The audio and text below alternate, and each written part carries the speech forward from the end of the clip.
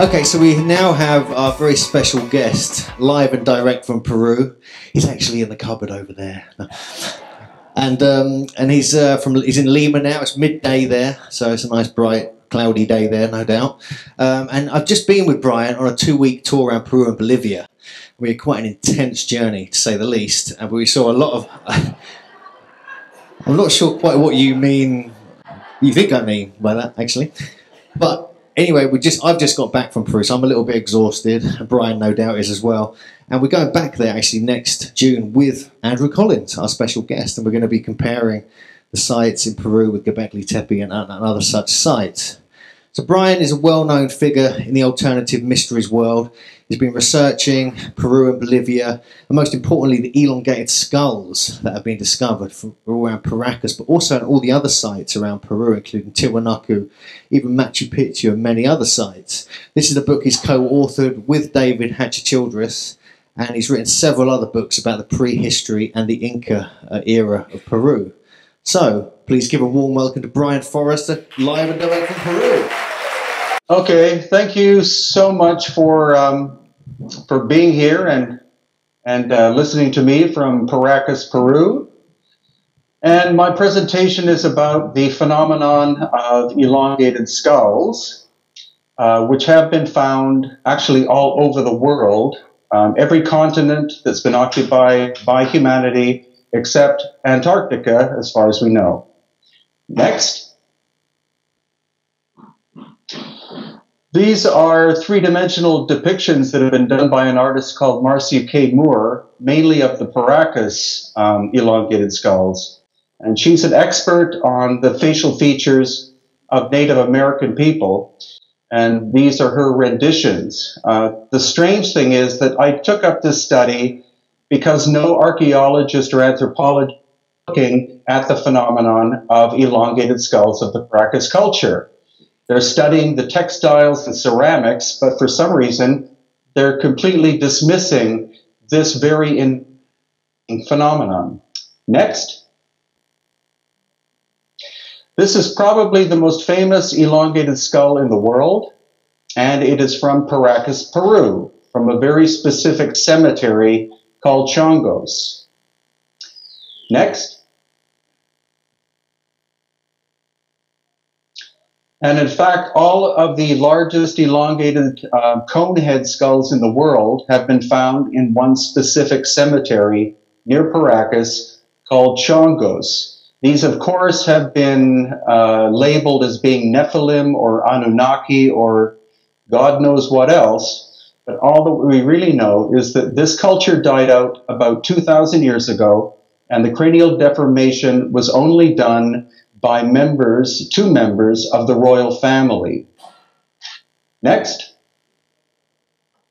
So what you see in this picture is the top left, top right, middle left, and lower right skulls are all from this one cemetery called Chongos, which is about a 20-minute drive from where I am seated right now. Next. And people tend to automatically jump to Egypt when you talk about elongated skulls, especially the time period of the Amarna family, as in Akhenaten, Nefertiti, and Tutankhamun. On the left is a stone depiction of Metataten, who was one of the daughters. And of course, on the right, we have Nefertiti herself of the 18th dynasty. Next. But the thing is, as far as I can tell, no actual skeletal remains have been found which equate the elongated skulls of the art forms, as in murals and sculpture, with the actual remains. The skeleton or mummy on the right is believed to be a member of the Amarna family and has probably been misidentified as being Nefertiti herself, who, as far as I know, has not been actually found. Neither has Akhenaten. The only one we do know of course, who may not have even been a son, is Tutankhamun. Next. And here we have Tutankhamun himself as portrayed by the National Geographic Society and the Egyptian Council of Antiquities, if you can trust them in terms of their interpretations. Next. And what we do see is that he did have a skull which is not exactly normal. His cerebellum is larger than normal, but he is in no way what one would necessarily call a cone head. Next.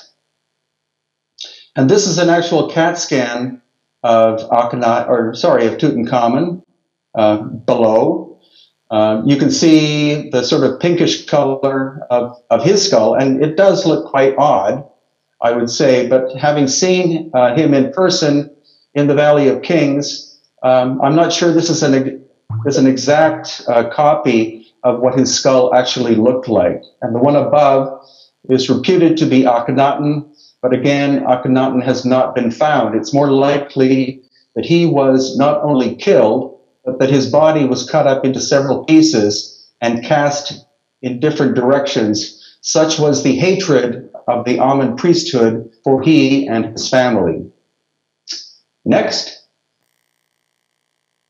But the question is, why would he have his family portrayed, especially his children, with these huge skulls? There must be something to the story, but the question is, did they look like this, or was he trying to hint that ancient ancestors, in fact, of their royal bloodline looked like that, as in Osiris, perhaps?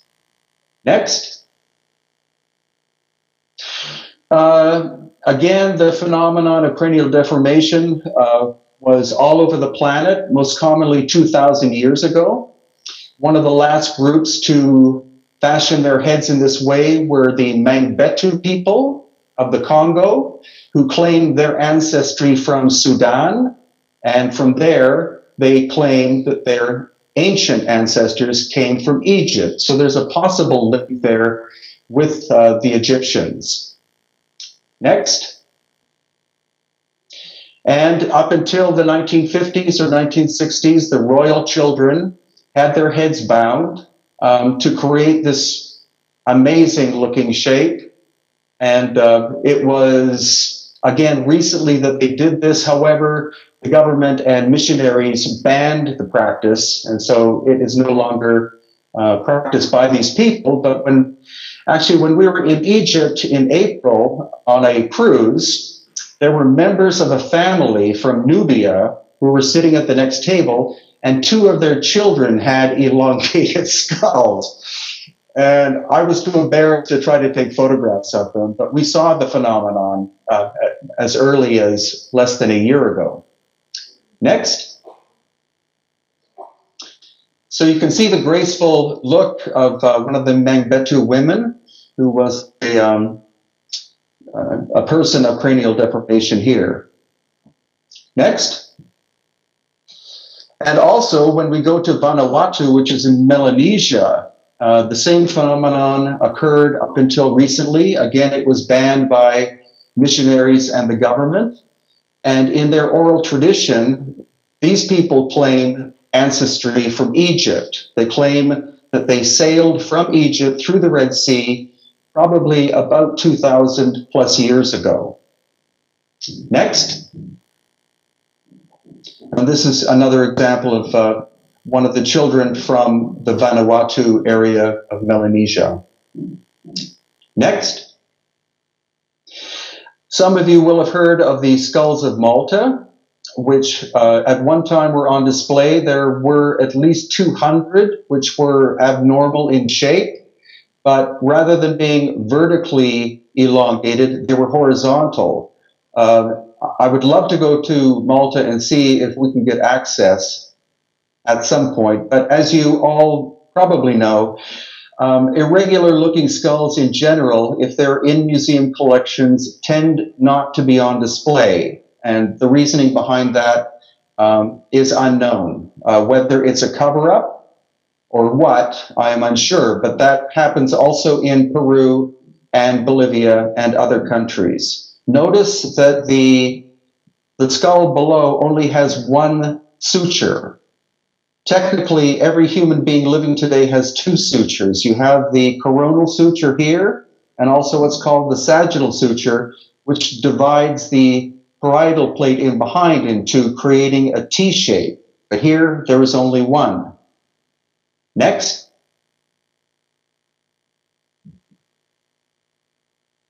And in the areas of the Middle East and Russia, this is a Russia example of ancient cranial deformation amongst the royalty. Again, most common in the time frame of about 100 AD to 400 AD. And the influence moved from this region into Europe around the same time. Next. Even Attila the Hun and his people performed cranial deformation. So again, you have a royal bloodline altering the shape of their skulls to make themselves look different from the common folk.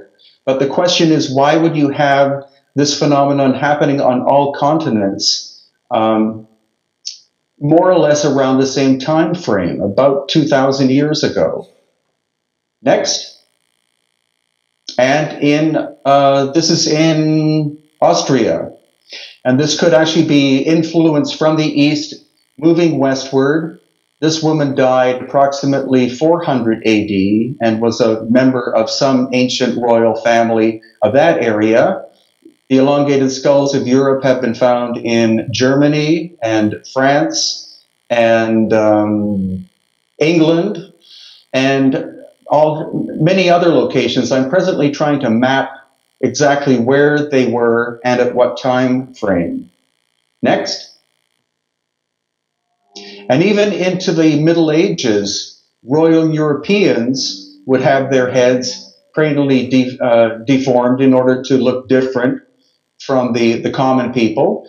And it could be that that's why some of these royal people wore, as you would know, the sort of conical or cone-shaped hats to, at least in public, either enhance or hide their actual look. Next.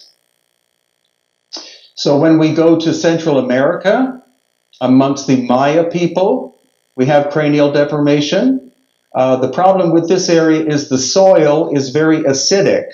So very few elongated skulls have been found because the soil itself tends to break down the calcium carbonate, whereas in a place like Peru, especially on the coast, it's extreme desert, which is perfect for preserving bone material and even textiles. Next. And the mysterious Olmec culture. Again, that area, the soil is very acidic, and so very few examples can be accessed, but my wife and I are going to tour the Olmec and Toltec area of Mexico probably early next year. And we're going to focus on the Olmec and Toltec sites because you really have to go to these locations in order to get local information, as well as access to little museums that tend to have gorgeous specimens which are not in museum catalogs or on the internet. And by bribing the officials, it's often quite easy to get access to their collections on some occasions. Next. And Tiwanaku and Pumapunku. As Hugh just stated, we were recently there with Megalithomania with 35 very happy guests. And there was a collection of at least 30 extremely elongated skulls at Tiwanaku itself, but that collection was removed about 5 years ago. The display was papered over, and we were very fortunate that we were able to a newly opened Tiwanaku Museum in La Paz, where they have 3 elongated skulls on display. And from talking to the museum curator, he said I may have access to their entire collection of skulls and mummies next year. Next. Including this specimen. This was also found at Tiwanaku, and I inquired about it, and he in fact said, yes, this is in our collection. So I'm very hopeful that I'll be able to document this one at some point next year. Notice the size of the head. as compared to the torso. This is an extreme example of cranial deformation, or an example of a non-Homo sapiens sapiens. Next. And living in Peru, you get to see so many amazing things. This was a baby, possibly 2 years old, that was found in a house in the Sacred Valley of Peru in a collection of a tomb robber. So the problem is we don't know where it was taken from. However, it is most likely in the National Collection in Lima, and I'm negotiating at present to have access to what they call the skull room, which has 10,000 Peruvian skulls. Notice the golden fingernails. Some of this gets so weird. Next. And in Cusco, of course, this is in the basement of what is called the Coricancha, which is was the sacred center of Cusco and the Inca. These skulls Hugh and I saw along with our group, and they have been they're listed as being from 1532. However, since they have not been carbon-14 tested, it's simply a guess, and we are actively undergoing a process of carbon-14 DNA testing ancient skulls of Peru, which is an incredibly complicated process. Next.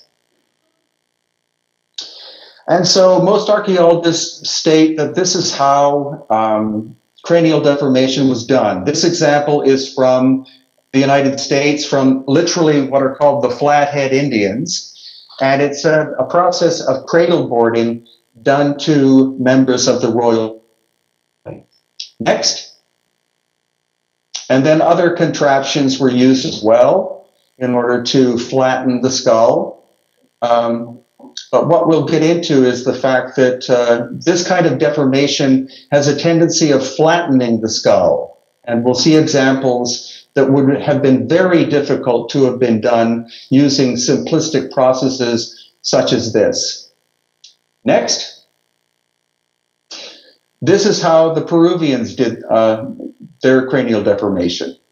And the Paracas culture, those who lived in many other areas, performed this process. And so predominantly you find what are called conehead skulls in Peru and Bolivia. Interestingly enough, wherever you find a site, if there is a museum there, you always find elongated skulls, which have never been carbon-14 nor DNA tested. But there's a strong correlation between megalithic sites and elongated skulls. Next. And even until recently, the people of the jungle close to Cusco performed this process. Next. But then you wind up with very intriguing examples such as this one. This was sketched in, I believe, 1842. It was a fetus believed to be 8 months old and stillborn. And notice the size of the skull in relation to the body, and notice the teeth. An 8-month-old fetus does not have teeth, and this is one of the characteristics that we're tracking when we're looking for the difference between cranial deformation of Homo sapiens sapiens and something else. Next. Again, it's in the artwork that we see depictions, and there has to be some realistic component to it for there to be this artistry in many different parts of the world. This, again, of course, is the Amarna period of Egypt. Next. But in Peru as well. This little artifact, which was found near Tiwanaku, the central figure is the creator god Viracocha. And flanking him on the left and the right are two women of greater stature and even greater head shape. Unless they have incredibly fancy beehive hair designs, we're looking at a very intriguing phenomenon of this area, which of course also relates to very mysterious constructions in stone both at Pumapunku and Tiwanaku. Next. And again, this also is from Tiwanaku. And both the last figure you saw and this one, and the next one, please, have been authenticated by Senior Juan Navarro of the Paracas Museum as being authentic. So these are minimum 1,000 to 2,000 plus years old, found at Tiwanaku and Pumapunku. And notice either the hunchback or something is on, or they're wearing a backpack, which Eric von Daniken would call a spacesuit, but who honestly knows? We'll need to get many more examples in order to figure out what's going on with this. Next. So my main focus has been on the Paracas area where I presently am, where you see the arrow. And if you notice the road systems, those are the modern roads, but they also reflect that the modern roads were built on the ancient Inca road system, which in turn was built on a much older road system. And if you travel from Paracas eastwards, you're traveling on the ancient road which connects you with Cusco. And then as you travel north and south from Cusco, you find many of the famous and not so famous megalithic structures are along these roads, and at almost every single one of them, I have found elongated skulls. So again, a correlation between ancient megalithic and elongated skulls. Next. And this is what the Paracas are believed to have looked like. We're talking about a Native American people who, at least in this depiction, resemble something more like a rug merchant from India than someone who is Native American. And underneath that turban-like thing would be the elongated skull. So no serious academic is looking at this culture whatsoever. So I upon myself to do it, along with many different colleagues, including Hugh and Andy and other people. And it's great that Andy and Hugh will be here in June to once again look at this phenomenon and report back to you. Next. Now, the Paracas had this incredible system of burial where multiple layers of textiles would cover the deceased in a fetal position. And the strange other thing is that even the archaeologists admit they have no idea where the Paracas people came from. There is no genetic relationship so far in our DNA testing between the Paracas people and the people of the highlands of Peru. So it is suggestive that at least part of their ancestry comes from elsewhere on the planet via the Pacific Ocean. Next. And this is a Paracas. This has been carbon-14 tested at being 2,000 years old, approximately 2,000 to 2,100 years old. And notice the shape of the skull, but even interestingly, notice the hair color. Initial testing indicates that this individual had genetically red hair. And also the hair is curly or wavy, and it is finer than Native American hair. Native Americans have black hair. This is not most likely the result of oxidation or dyeing. Almost every elongated skull that has hair still attached to it from Paracas is red. Next. And this again just shows you the continuity of the color. It's not like a Scottish or Irish or Scandinavian red. It's a deep, rich auburn. And so it's quite unique. So initial indications are that red hair originates in the Middle East. And we're starting to draw a correlation between parts of the Middle East and the coast of Peru, that this could be where this bloodline came from originally. Next. The Paracas covered quite a large area, not just the Paracas Peninsula, which you see, or even what this map shows. They covered an extensive area of very advanced agriculture, going all the way eastwards into the highlands of Peru. Next. And even archaeologists will admit that the famous astronaut, which is found in Nazca, where the lines and geoglyphs are, was created by the Paracas people who lived there before the Nazca people. And he is the most enigmatic because he is on the side of a mountain and he's obviously waving at somebody. Also, if you've seen the figure of the whale, that was done by the Paracas culture. So the Paracas culture were doing drawings on the land hundreds of years prior to the existence of the Nazca. Next. And this is a Nazca figure.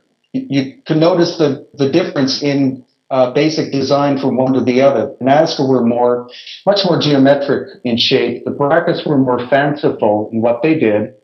And evidence is suggesting now that the Nazca culture invaded Paracas territory about 100 AD and wiped out the royal family. So that's why amongst the Nazca, you have no elongated skulls and very little red hair. So I think the Nazca were warlike and annihilated the Paracas, terminating their bloodline 2,000 years ago with remnants going through the Nazca. Next. The famous candelabro.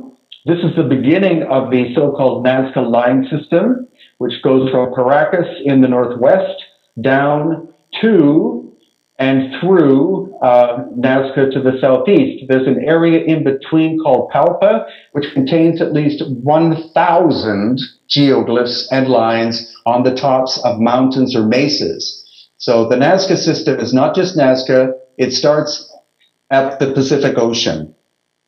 Next. So the next landmass to the west is a little island called Easter Island.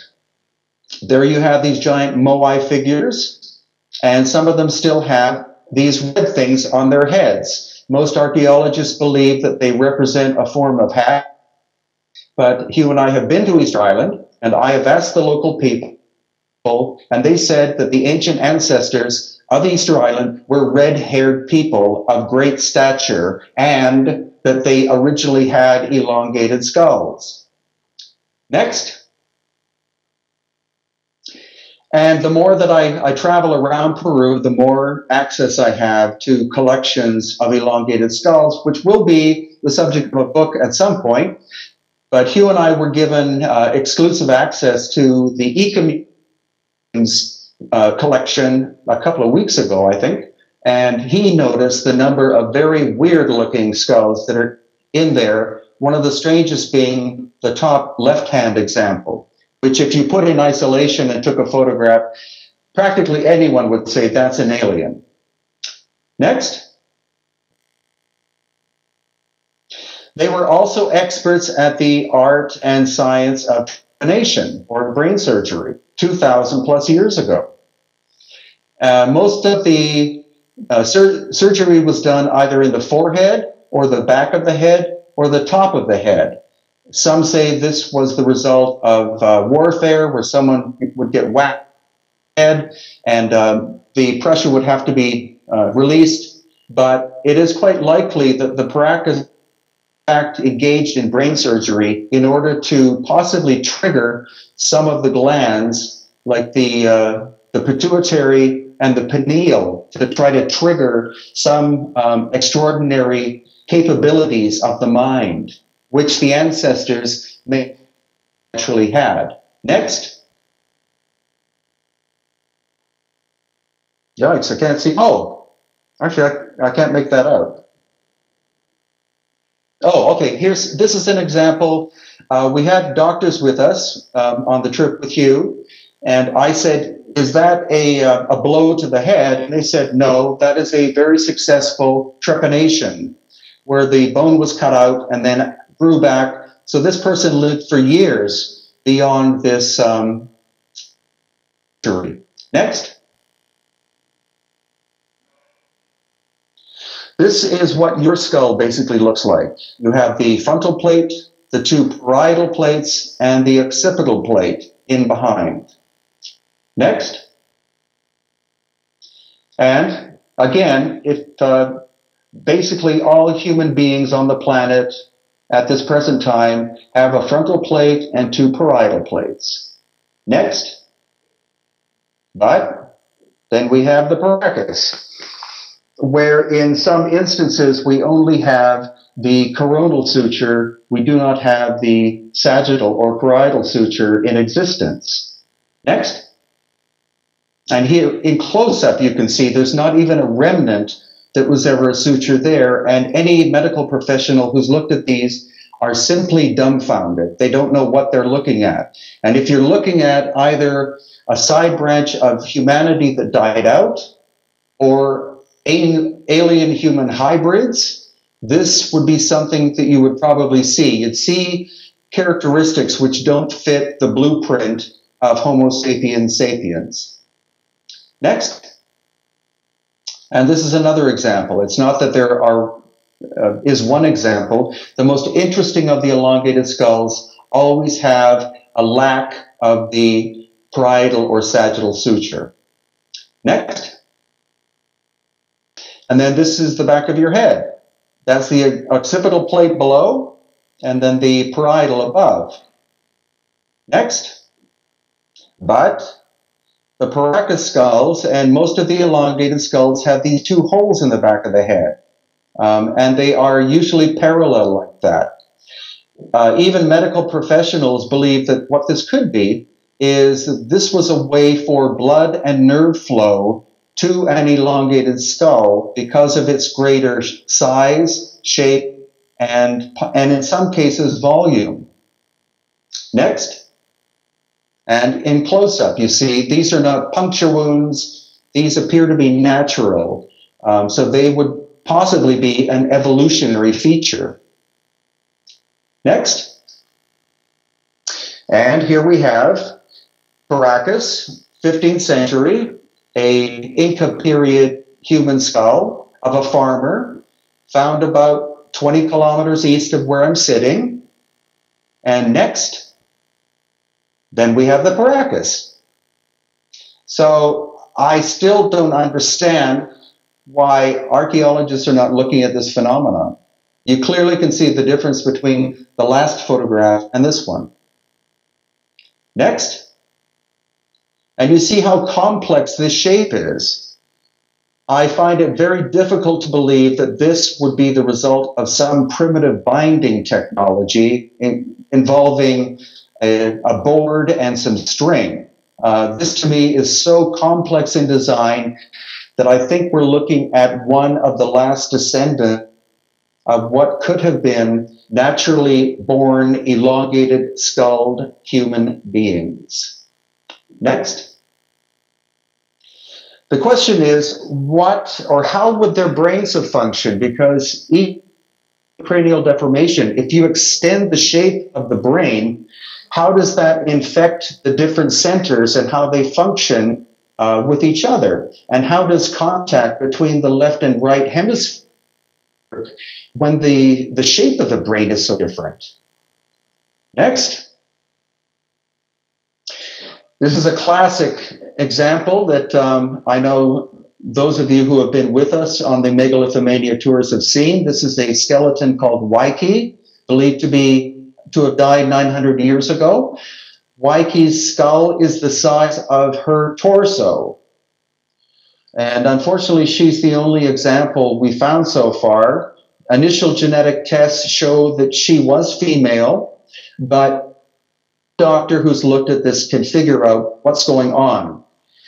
Because the fontanelle on the top of the head, which you can see is open, is indicative of a child less than 2 years old, and yet the dentition is that of an 8 or 10-year-old. And as well, recent x-rays of the skull have shown that no secondary teeth are coming in. So you have either a 2-year-old or a 9-year-old with permanent teeth, extremely big eye sockets, and a skull the size of its torso. Next. And this just shows you the size of Waiki. This is Senior Renato, who is a caretaker. And I've been given allowance by Senior Renato to extract a bone sample from Waiki for DNA testing. So those of you following the DNA fundraising that we did, and thank you so much. We have been buried in bureaucratic paperwork, which I am cutting through with a chainsaw at this time, because the bureaucratic system in Peru is absolutely appalling, but we are making a lot of headway with it. We now have a PhD archaeologist in Spain who is overseeing this process. We have the geneticist in the United States. We have the carbon-14 lab in the United States. We have the director of archaeology in Lima stating she's very interested in our testing. The only thing we have left is for our Peruvian archaeologist to take the samples that we have to the director and ask her to allow us to mail them to the United States. As soon as that happens, we have more than sufficient funding to do the DNA testing. We were able to raise $7,000 thanks to individuals. We now have more than $50,000 to do this. Next. And this is what Marcia Moore believes Waiki looked like. Very different from the child down the street. Next. This is another one of her depictions of what she thinks Waiki may have looked like, including the possibility she had red hair. Next. Some of you may have heard of the Star Child skull, which is on the left, to which Lloyd Pye dedicated 12 years of his life of sheer frustration because of naysayers and others getting in his way. Very brave man, Lloyd. He was able to find at least 25 characteristics of the Star Child skull, which are not Homo sapiens sapiens. Unfortunately, there's only one Star Child skull, and in order to do proper testing, you would need 5 or 10 or more. But, you know, God bless Lloyd. And here it's in comparison to a normal human on the right. Next. So here is Lloyd with the Star Child skull. He unfortunately died almost a year ago. But I'm carrying on some of this work in his memory, because he was fascinated by the elongated skulls of Peru. Next. But maybe there is a second one. And where's this?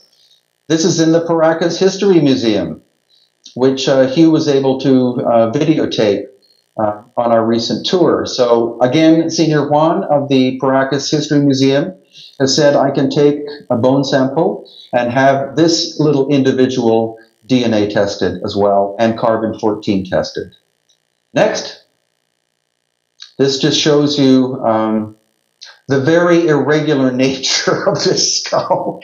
And it's fun to have doctors, nurses, and other medical professionals look at these, because they are, again, they can't explain them away in terms of known disease. They simply don't know what they're looking at. Next. And this, honestly, is what Marcia Moore believes this skull looks like if you put flesh on it. As strange as it looks, she's a very unbiased person, and she simply depicts what it is that she believes that she... and she's doing all of this for free, because she's simply, like many of you, intrigued with what's going on, or what was going on in the past. Next. So I honestly can't read this because of the angle, but this is the result of the very first results of our geneticist in the United States. And as you can see, some of the sequences of the DNA of the Paracas do not match anything known. They do not match 100% with any known haplotype, with any known human being, or even Neanderthal or Denisovan. So we're looking at something which is very intriguing, and this is just the beginning of what we're getting into. Next. Again, many doctors have looked at these. The unfortunate thing is those that have been very intrigued, like Dr. here, who was on a Megalithomania tour with us. They're so excited when they see them, and then they go home to their countries, and I never hear from them again. Oh well. Next. Again, one of Marcia's depictions of what she thinks the royal Paracas looked like. Next. And other examples. Next. And again, another example. No recreations have been done to my knowledge by archaeologists, so that's why we're doing it, because we want to know what was going on 2,000 plus years ago on the coast of Peru and other parts of the world. Next. And this example was found at Pumapunku, but not in Pumapunku itself, on the grounds of a restaurant just outside. This skull was unfortunately stolen soon after I took a photograph, but another similar to this, a sample was taken by someone and sent to the United States, and the geneticist is as perplexed with that sample as he was with the samples that were sent from Paracas examples. So we'll see what happens as time goes on with this. Next. That's Eli Marzulli, who actually was the man. He's an author. He was in charge of doing the fundraising, which has brought us $50,000 for DNA testing. And we are, once we start to get the process moving, he does have other donors who may be willing to donate a further $50,000 to $100,000 for this process. We want no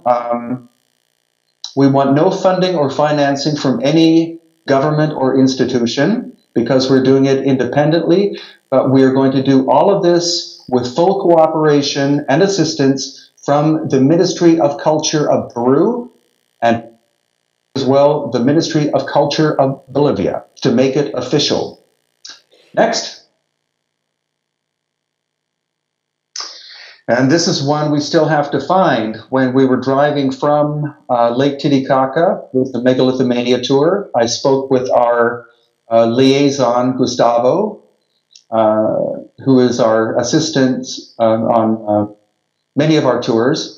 And he told me how to get to this little island in Titicaca, which you will not have heard of, that has a very tiny museum, which has specimens such as this, which were found in funeral towers. So that's going to be upcoming next year, possibly for the Megalithomania trip of November of next year, or maybe with Andy Collins and Hugh in June. Next. And this shows you what is called the Path of Viracocha, which Hugh knows very well about. This is where you find most of the megalithic works in Peru and Bolivia, and along this line you find a very high number of locations of elongated skulls. So the ancient works and the elongated skulls are interlinked somehow. We have to now work on timelines as to when they were made and by whom. Next. And I just found this this drawing last week. This is from Biblios in Lebanon. So that's new to me. And we are going to go, my wife and I are going to go to Baalbek in March to document the incredible works there. At least we're going, unless they're dropping bombs on the exact site of Baalbek itself. If they're shooting at each other within 100 miles, I don't really, that's their problem. But unless they're actually destroying Baalbek, I will be there in March. Next. I have no idea what that is. This is a new lead as well. This is a new location in Bolivia that I'm going to be exploring next year. Notice the shape of that skull. It's south of the Tiwanaku area, so there's always more to look at, and that's what makes this work very exciting. It's similar to ones you may have seen from Mexico, but a different location. Next. And last week as well, someone sent me this photograph of a little skeleton with red hair in a museum in Germany. All we know is that it comes from Peru. But again, look at the hair, the color of the hair, the fineness and waviness of the hair, and the fact that the skull is the size of the torso. So I'll be trying to track that one down as well. Next. And when we were on the island, or actually near the island of the sun with you, and that's what's great about the Megalithomania tours, is that we always find new stuff as we're traveling. We never go to the same places and look at the same stuff, because I have a tendency of poking around with little bits of money in my hand to offer contributions. I have a tendency of being able to access things which most people don't have access to. But this is in a little tiny museum on the shore of Lake Titicaca. It just keeps going and going, folks. Next. So if you're interested in Egypt, please come with us in March with the chemist school. Or if you can't make that, next. Then I'll be doing the first ever elongated skull tour of Peru and Bolivia in May, as shown here, all on my website, hiddenincatours.com. And if this one doesn't interest you, then next. Then come with Andrew Collins, myself, and Hugh in June, where we look at the elongated skulls, the megaliths, and possible relationships between what we see in Peru, Egypt, and Göbekli Tepe and other sites in Turkey. And there is no next.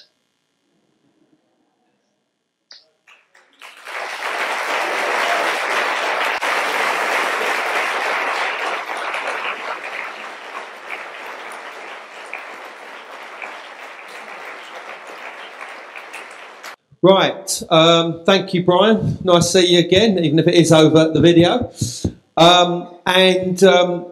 Anybody got any questions for Brien? Lady down there. You didn't mention in your talk, but I think you may have mentioned it elsewhere. There's a limit, isn't there, anatomically, to how much cranial deformation can be achieved by the methods that you were showing historical illustrative examples of. So what is your comment about the volumetric extent to which you can change the shape of the skull versus the size? Because you were showing two different things there, the different shapes and the different sizes. I just wonder if you could just comment a little bit further about that. Well, some people have believed that the skulls, which are larger than normal, contain either air or fluid pockets, and that the brain doesn't completely occupy the interior of the skull. But every example I've seen, and I've seen many broken ones, as well as inspected them with flashlights inside, every single example, of which there are hundreds that I've seen, the brain completely fills the cavity of the skull, because you can see the impression of where the veins of the veins of the brain were. Well, the brain simply filled the entire cavity of the skull. No matter how deformed or odd looking it is, that's simply the way it was. Fantastic. Hold on. Next question. Go on. Right. How would the missing sagittal suture on some of the skulls of the children, how would that complicate labour for the mother? Okay. What was asked is the missing sagittal suture on the children. How would this complicate? How would it complicate labour? Yeah, the fact that the suture, which obviously is this area across there, how would that affect labour? Any thoughts on that, Brien? Yeah, sure. The medical who've looked at it, and that really puzzles them. They don't understand how the child could be born because you require, the head has to be the way our head is in order to go through the birthing canal properly. So the only suggestion they have is that the hips of these women had to have been of a completely different configuration to make allowance for the fact that there were only 2 plates and not 3 coming through. Gentleman there.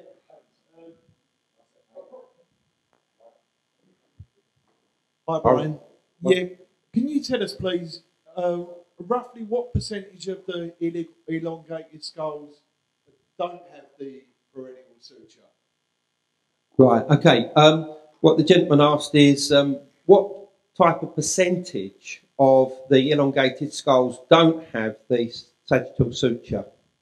Okay. Is that Well, of the hundreds I have seen, I would say no more than 5%. Okay.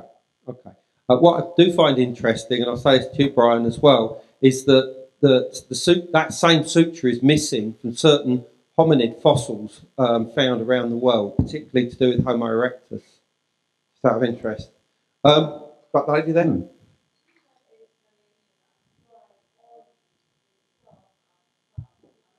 Right, 1 second. Right, go on. Do you actually have any theory as why only the sculpts have been found and not remains of the body or the skeleton? Okay, what the lady's saying is that have you any idea why it seems that only the skulls are being found as opposed to the rest of the body, the rest of the skeleton? But I presume that the answer definitely is going to be that there is other skeletal remains anyway. But I mean, I think what she's saying is there are quite a lot of heads being found without skeletons. Yes, because unfortunately, the skulls quite often come from tomb robbers who don't know anatomy whatsoever, but they do know a strange-looking skull when they see it. So the skulls are often removed from the bodies, and the bodies are destroyed by tomb robbers in the process of trying to get hold of valuable things like silver, gold, and pottery. But they do have more than 300 intact mummies in the Central Museum in Lima. And so I'm hoping to get access to them at some point, and other skeletons as well, in situ in the Paracas area, to see if there are abnormalities. The obvious thing one would look for is 6 fingers, but just anything, irregular shaped ribs, irregular numbers of ribs, what their overall height be. So that's the next process. Excellent. Any other questions? Gentleman there? Right, wait for a second. Yeah, I wanted to ask about the wider skulls. And there's one in particular in a museum in Juarez, which Brien may or may not be familiar with. And there were also images early on in the slideshow which Brien didn't talk about, but which show these types of skulls. But before we go any further, let's introduce this subject. You can just finish here. Right, there's was it a museum at a place called Juarez. Juarez, a museum at a place called Juarez. Where is that in? Juarez. Yeah. It's in Peru, is it, presumably? Yeah, Peru. Okay.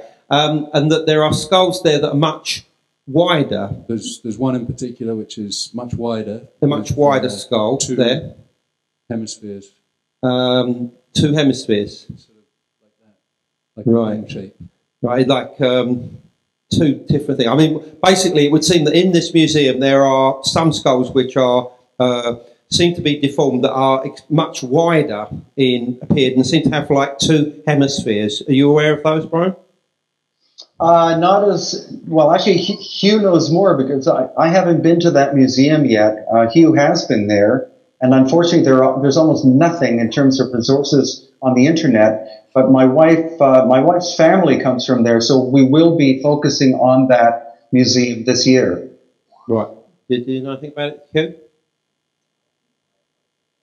All right. Okay. Right. We'll leave that one. Right. A couple more questions, then we'll leave Brien in peace. Anybody else at all? Is that the difference in? Ah, right. Yes. Yeah, Brien. Question is there any difference? What the hell's going on there? Oh, I'm going down the hole. Any difference in teeth in the skulls at all? I mean, obviously, with the American giants, you have the double rows of teeth and things like that. Is there any anomalies or anything to do with the teeth, to do with the skulls? Oops. Tendency of having fewer teeth than us, and I've been told by dental professionals that have looked at them that it seems they had some kind of genetic condition whereby certain molars didn't form. So you'll find gaps in the jaw. Okay, so in other words, aside from the other possible genetic differences, there are definitely genetic differences with the teeth as well, possibly. Yes, yeah. And I believe they've also found that with the Iraqi skulls, you know, the ancient Iraqi skulls seem to have some genetic problem too. Right, yeah, okay. All right, okay, I think it's going to have to be the last one, so where are we going with this? There was one hand over here, I believe, or it's gone down now again.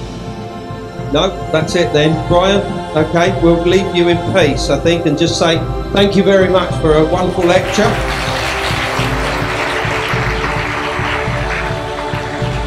And obviously myself and Hugh and hopefully some of you here will join Brien next year in Peru and Bolivia. So thank you very much, Brien. I'll see you soon. Thank you so much, all of you, for coming. Okay, all the best.